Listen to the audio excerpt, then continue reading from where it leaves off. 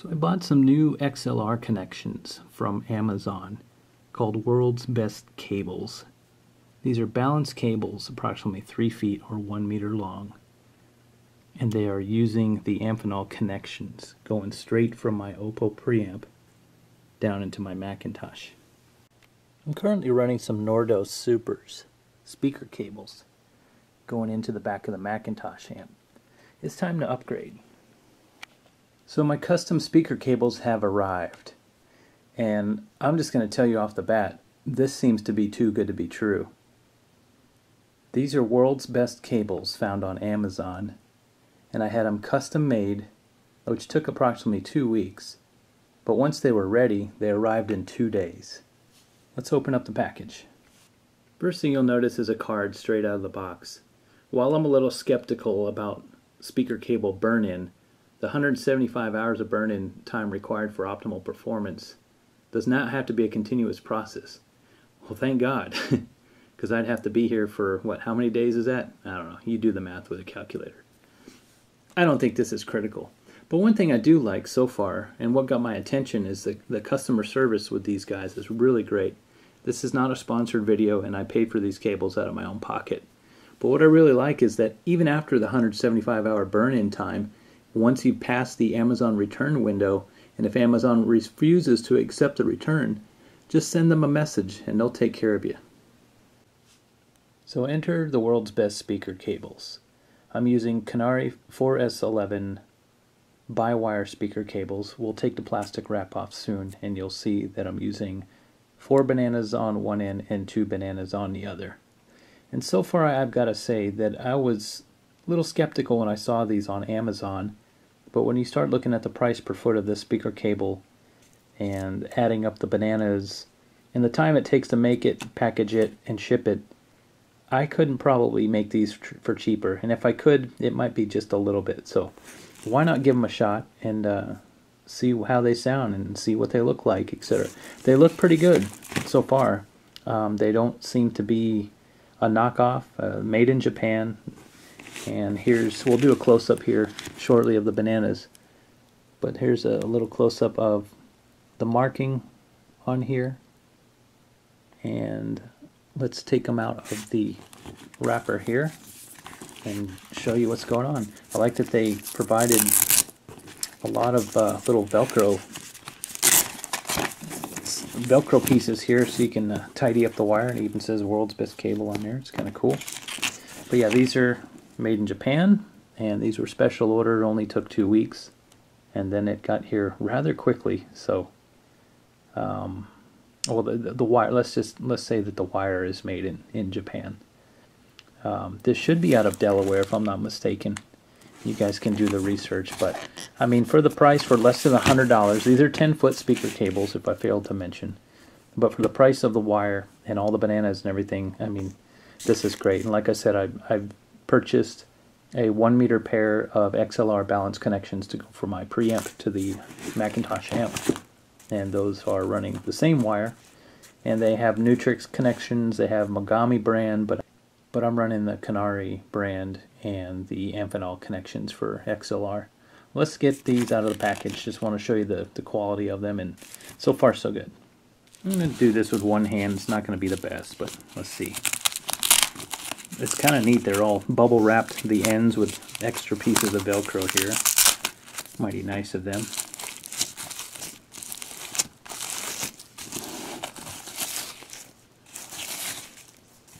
Wow, extra protection. Very good. I like these.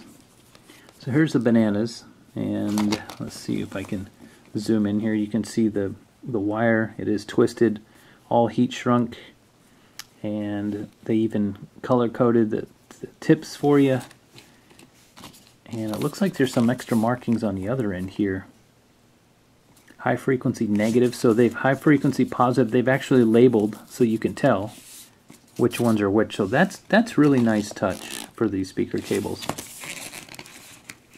And this is what I call a reducer here, just going from the thicker cable down to the exposed. Everything is heat shrunk, nice solid feel. Now, I looked at some speaker cables online, AudioGone and US Audio Mart, which are some popular audiophile websites, and you'd be surprised. It's, to me, I won't get into it here, and you can pick your wire, your brand, Canare, Mogami, MIT, whatever. Nordost, I didn't, those came with the speakers, so I didn't go out and buy them. Those are $300 ribbon cables, but you should see some of the prices on speaker cables. $1,800. I saw some, I think it was MIT's, or 17 grand. Really? I mean, that's, I won't get into it, the snake oil that's out there in the audiophile world, but hey, you got those kind of deep pockets, and it tickles your fancy, knock yourself out. But for $100, this is stout wire to handle the current. Nice connections, nice end pieces here. The bananas, you got different types of bananas out there. I know it's probably not focusing the best right now, but you know what kind of bananas these are. Everything looks very, very nice, fit and finish wise. This is just a quick video. I'm not going to bore you to death. There's no sense of me hooking these up and playing a video through YouTube. I don't know why people do that, but it's, you can't really tell the difference. You're not going to be able to tell the difference between the speaker cables I have on my speakers now and these through a song recorded on a camcorder going through a compressed YouTube video. I'm sorry, but yeah, well, let's open the other end here and I'll wrap this up.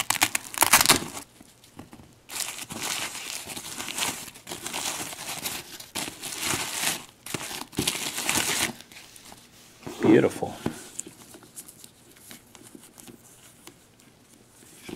So far so good. These are all very nice. Very nice bananas. Nice terminations on here. And you can see that they're split up. And you've got them, not only are they marked, because there's 4 on this end by wire, and then there's 2 on the opposite end. So not only are they labeled positive, negative, you know, with these red bands here, but they're also labeled here as well that tells you, hey, this is a high frequency positive, this is a high frequency negative. And the remaining 2, of course, are your low frequency positive, negative. So these overall look really nice. They're good wire. You know, for my application here, if you're running, these are 10 feet, so if you're running, you could probably run a kilowatt with these and not have any problems at all. But yeah, so far so good. I'm going to stretch them out on the floor here, and we'll wrap this video up. World's best cables. Let's see how these things are built. Okay, so something of interest, these are 10-foot speaker cables, but they actually measured 10 foot 8 inches from tip to tip. Both of them are equal, and just want to point out something else here. By the way, you can custom order the length of the twisted separation, basically when it goes from the solid cable and then breaks down into 2 separate wires, you know, positive, negative.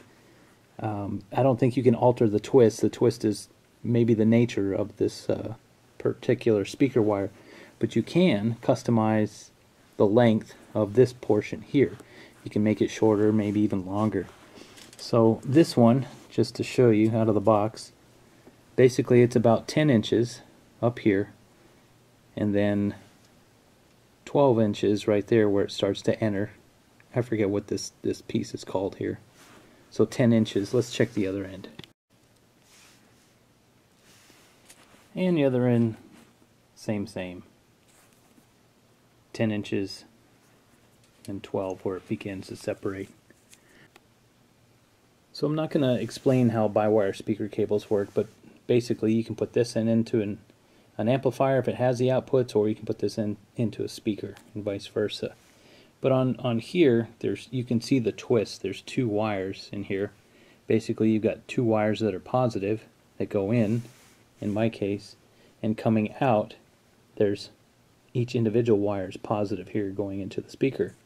Now here you can see the heat shrink on the twist. This is the twist from the cable itself. And here you can see like they put some sort of, I don't know, not a heat shrink over it, but some sort of tube over the wire. So the wire itself has a lot of protection here, which is really nice. Overall, I'm very impressed with the quality of these cables, the manufacturing process, all the little attention to detail. Very nice terminations on here. Canare, I think, is some of the better cable over Mogami. I mean, you can put the comments below what you like, what you don't like, Coke, Pepsi, chocolate, vanilla, whatever.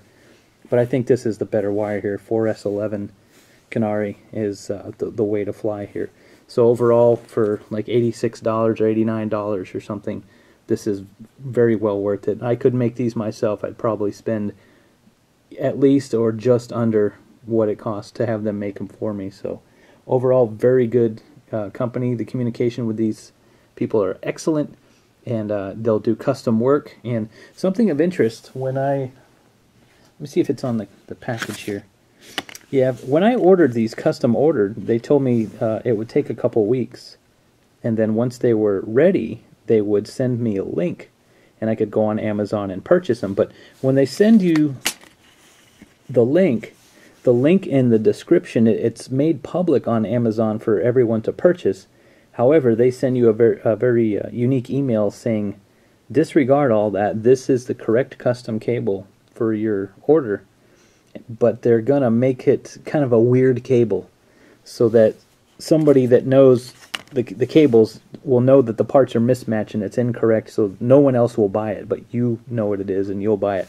Very, very strange. So on the description, it said that, like, I don't remember now, I think it was like a 90-foot XLR cable using Mogami wire, and the connections were, you know, XLR and male, or two males, male to male. It's some weird single, like a 90-foot mono cable or something strange. But they told me very specifically, like, disregard that. It's so that you can purchase it through Amazon, but no one else will. So it was kind of strange, but I was a little skeptical. I wanted to make sure that the correct part would show up, and I'll tell you what, I'm blown away by the quality of the cables, the communication with the company, and just the product that they offer. You know, the value here is substantial. So can't wait to hook them up and hopefully get many, many years of service out of these. So there you go, world's best cables. Check them out. They're on Amazon. And yeah, this is a real deal, folks. No gimmick, no snake oil, no BS here. Good quality, bang for the buck cables. All right, we'll catch you next time. Thanks for watching.